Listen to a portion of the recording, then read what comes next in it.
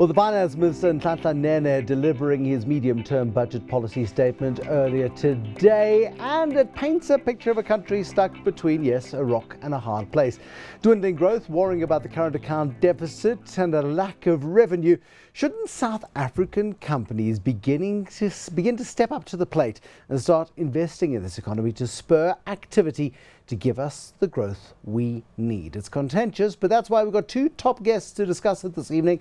This is the Moneymakers. I'm Bruce Whitfield. Tonight we ask whether or not the 700 billion sitting in corporate deposits in South African banks should be deployed for the economy. Deployed, it's a scary word. Joining me to try to answer this complicated question is the SACCI president, Vusi Khumalo, and Wayne McCurrie from Momentum Wealth. Wayne McCurrie, firstly, the 700 billion rand, which the Reserve Bank says is tied up in lazy, big, fat, bloated corporate balance sheets. I added some of the adjectives myself, you understand. I'm sure the Reserve Bank didn't say that. Could be better used.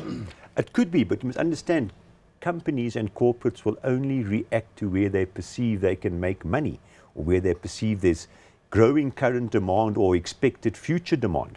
So if the whole economy starts to do well and there's more jobs created, then you get almost a knock-on effect when that money is reinvested. Or if commodity prices double, then they build new mines. But at the moment, consumer expenditure looks poor, and the mining sector, certainly in South Africa, looks poor. And in fact, the whole of Africa looks quite poor with depressed commodity prices. So quite frankly, there's no need, there's no urgency for companies to spend this money. And that's why they're not spending it. They won't spend it to boost further demand. They are by and large reactive. They will react to a situation far more so than cause a future demand or a future situation. But do we not need a catalyst, Vusi Khumalo? Do we not need something to trigger another growth spurt? The trouble is, I suppose, if the companies spend the money on their balance sheet and it doesn't work, well, then we're doubly doomed. Certainly, it's quite important to acknowledge the fact that there is a notion of supply and demand. At this point in time, the demand is less than the supply. So therefore, there is no real good reason why the money should be spent or should be invested. Because if that investment doesn't get the necessary returns, it becomes an issue. On the contrary, from a SACCI perspective, it's quite important to acknowledge that it's a global phenomenon, that SMMEs are the core to wealth creation, to job creation, to economic growth. Rather, corporate South Africa should be looking at programs like supplier chain development programs that will spur the economic activity at the SMME level, that will have a growth potential that will lead to spurring the economic activity, creating job opportunities, etc. It sounds like a page from the BBBE codes, and companies are being forced and obliged to do that precisely so that they can tick the boxes that they're required to do to comply with the BBBE codes. If companies spent a bit of that 700 billion rand cash pile on stimulating small business, would that be a public service? It will certainly help, Bruce. But you know, I did a study a week or two ago, going back as far as I could find economic data.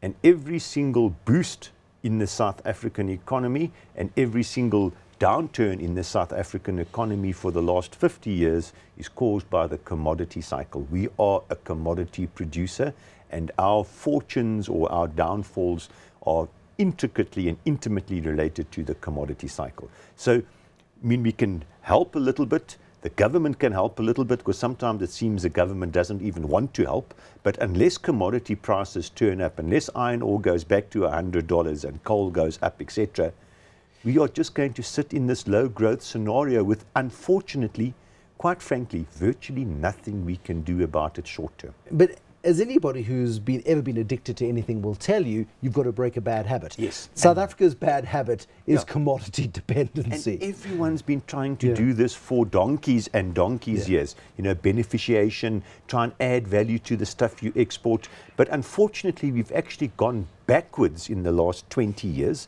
because up until the new South Africa, our manufacturing industry was heavily protected. And in fact, was the second most heavily protected country in the world after Tibet, when you look at how many tariff lines we had and how much protection we had. And unfortunately, when the barriers were brought down, we had very positive spin-off. We got lower inflation, but we also had very negative spin-off. Quite frankly, our companies just couldn't compete. So manufacturing nowadays in South Africa, if you exclude the protected industries, motor cars, etc., which are still heavily protected, it virtually doesn't exist. Yeah, it's a devastating scenario that we find ourselves in, Vusi. How, though, can the business sector, you talk about going downstream and helping micro enterprises, small businesses, getting those supply chains working. Fine, that takes the first 10 billion. Oh, we've got another 690 billion rand to go. In terms of what corporates could do with the money that is trapped on balance sheets. I think we're undermining the research that has shared with us in terms of anywhere in the world, the growth of any economy is on the basis of the SMMEs. To that extent, the SACCI at our annual convention, we put forth one of the motions in terms of the Bill of Rights, which basically looks at how do we enhance, improve, and support the growth of SMMEs, because that becomes the heart and soul of the prospective economic growth of this country. Okay, it is the heart and soul of growth in the country, but still, Wayne McCurrie, I almost feel as though corporate South Africa, there's a suggestion that corporate South Africa is not sufficiently patriotic. Well, look, of course that suggestion would come forward, but corporate South Africa, you know, capitalism and money is a terrible thing. It votes with its feet.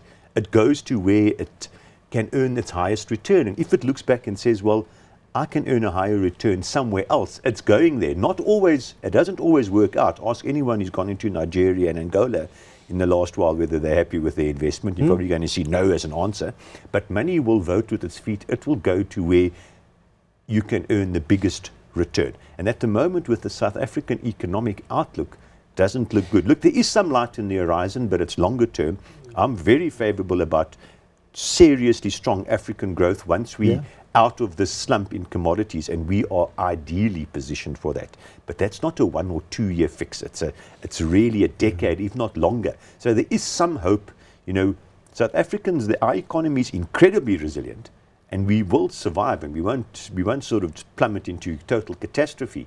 But very shorter term, I just can't see a catalyst. Very often the South Koreans are held up, of course, as a great example of what to do. South Korea instituted an anti-cash hoarding tax law that has seen investment increase. I've got this horrible feeling that somewhere in the background, Ebrahim Patel and Rob Davies are sitting with a tablecloth across the table. There's a crystal ball between them, and they're plotting legislation to oblige big companies to invest. Would that be a good or a bad idea from your perspective? It would be a good idea. It's good for the country, good for the investors themselves, but fundamentally, what precipitates that would be creating an environment where investment will reign, and that will have knock-on effects that will be positive for the economic growth of the country. Vusi says, Wayne McCurrie, we must force companies to invest. Look, it's something environment that will determine. No, but right now in this environment, it's something that's actually I've been thinking about for a while now. What we're short of in South Africa is a fully blown crisis. Now let me explain that a little bit. Maybe we're at the start of it now. Maybe we're a quarter of the way into it. But you only truly get proper, decisive, correct decisions made during a crisis. People don't make tough decisions when there's not a crisis around. So maybe we actually need a crisis. Now, I don't disagree with what Vusi said, but it's got to be an overall package. You know, we've got to literally have an economic codessa where the government sits and says, right, these following laws that inhibit growth, we're going to scrap. Yeah. We're going to scale it down. Our expenditure in these particular areas is not fruitful, wasteful. We're going to cut that back. We are going to privatize SAA. We're going to get it out. We're going to get post office out. We're going to. So it's actually, quite frankly, it actually boils down to, at the end of the day, ideology. Yeah. It's actually what we're actually sitting at is in an ideological battle with essentially capitalism versus socialism. Simplistic. Exactly right. But I mean, we're not going to get to that point, are we? We're not going to get. The state is hell bent on putting itself at the centre of the economy. The state wants more control over. I mean, the mines minister this week has been talking about, well, you know, with all the mines that aren't working, we're going to buy those. And maybe it'll be the best decision South Africa ever makes, because, but where's the money going to come from? Is it going to maybe get borrowed from Tina Juma-Peterson's nuclear budget, but she's already borrowed that from health, and health's already borrowed it from the students who want free education. So we are in a situation where we just don't have the money. So, rightly so, I think government doesn't have that kind of money to invest in those kind of projects. That's quite so there's got to be a give and take then, as Wayne suggests. We go to a meeting, to that extent, we sit around a table, we give, we take, and everybody comes to a new consensus. I think that's where the issue, the concept of an economic CODESA comes in handy. It's quite important to get into it, and SACCI, for that matter, has been advocating for that for some time. We are in a position where all the role players want to get together and economically and look at things from an economic perspective and make sure that it's a win-win situation. Until such time that happens, probably we need to get to the rock bottom for us to realize that it's imperative. Yeah, but why do we have to get to rock bottom? I once suggested it to Nick Benadell at Gibbs, and he looked at me as if I'd just sworn about his mother. He was like, Nick, maybe things got to break before we can fix them. And he went like, no, you can't! No, but look, I mean, you know, for 20 years, the government's had it relatively easy. You know, initially, the level of expectations you could deliver on because you're coming from such a low base. Now that's not so easy anymore to deliver on that. And for 8 years, maybe even 10 years, we had a wonderfully positive commodity cycle. We had falling interest rates, which led to a major housing boom and credit boom. Life was actually good. In fact, life was so good, we ran out of electricity. Our economy was growing so quickly. But the last 5, 6, 7 years has been tough. And I must stress, it's not the government's fault all in all. It's actually a downturn in the commodity cycle. So the government, I think, sometimes hasn't helped, but they're not the cause for it. A lot of people think, oh, the government's to blame for this. It's actually not. They, as I said, they don't seem to help, but it's not, they're not the cause. But maybe we do need a crisis to sort things out. And, you know, a crisis, you don't ever wish a crisis, but you can't control it. And maybe we actually need it, quite frankly. At that point, we will leave it. Certainly, the Finance Minister, Nhlanhla Nene, was looking somewhat pensive at the medium-term budget policy statement today. Chatted to Trevor Manuel about this about 6 months ago. I said to him, so how is the Finance Minister doing? Finance ministers don't comment about other finance ministers because that leads to other finance ministers commenting about them. All he would say is, the big advantage that that's Trevor Manuel, and Pravin Gordhan had was we used up all the luck. Nhlanhla Nene has got no more luck, and that's coming through definitely in the way in which the South African budget has to be sliced and diced nowadays. That was the SACCI president, Vusi Khumalo, and Wayne McCurrie from Momentum Wealth. South Africa needs to think of clever ways to make more money. Until then, tomorrow at least, when we look at other ways to make money, bye-bye.